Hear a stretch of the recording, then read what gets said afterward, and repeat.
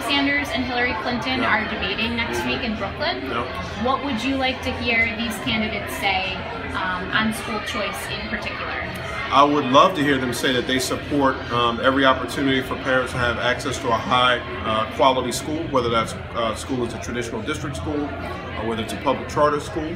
I would love to hear them say that what matters most for our kids is that they have an opportunity to fulfill all of the greatness that they already have, and that we should focus more on the result and the quality of the school than the governance framework of the school. So both seem, from the most current readings we have, to continue to support high quality charters, but I would much rather hear an unequivocal and unqualified support for what we know works for our babies. In your view, what does Bernie Sanders think about charter schools?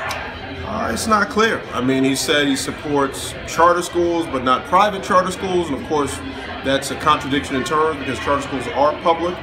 I don't know if he meant by that he doesn't support the handful of jurisdictions that have for-profit charter schools, and those are areas where we aren't supportive either, to be frank. At this point in the race, could you say, of all the presidential candidates, Republicans and Democrats, who is the education candidate in your mind? We think we're very proud that Senator Clinton has a long history of supporting charter schools, going back to her time as First Lady of Arkansas. She's consistently expressed support for high quality charters.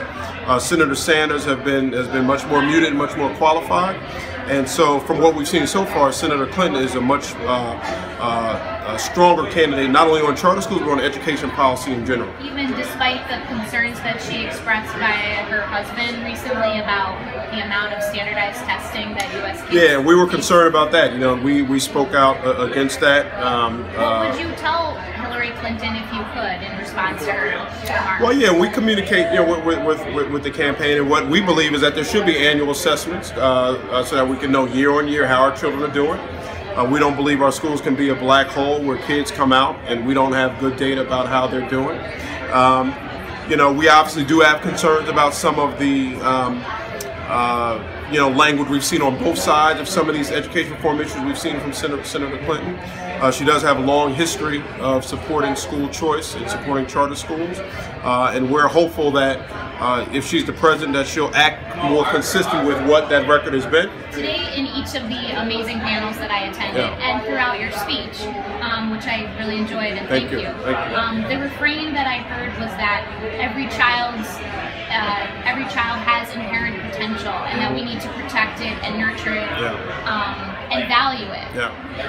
How does America do that collectively right now? Are we doing it enough? And if not, what can policymakers and educators and parents do to improve? Yeah, I definitely think we are systematically at all, and I think it begins with. I mean, obviously parents have a foundational role, but I think it really comes from a policy-making standpoint, making sure our schools are great, making sure that every adult who comes into contact with our children believes in a limitless possibility of each and every child that's within their care, and not all adults do that. Sometimes it's very explicit and very conscious. Sometimes it's unconscious and implicit, but you can just see it in the way in which people interact with our kids.